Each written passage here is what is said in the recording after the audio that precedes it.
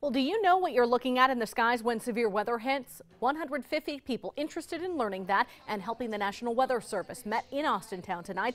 This is the Skywarn Spotter Program training at Fitch High School. Volunteers here relay information back to meteorologists in Cleveland online or on the phone. The Mahoning County database includes some 300 people as part of a nationwide network. And organizers say they're always looking for people to get involved. Well, the more, the better. And that's why they put on these training sessions in every county in the springtime like this to get as many eyes and ears out there on the ground, providing them with as much information as they can to get timely warnings out to the general public. Now, if you couldn't make it to the training tonight, you can still help us. Download the free WKBN Storm Team 27 app and use the Report It tab to send us pictures and videos during severe weather. But make sure you're in a safe spot before you send it.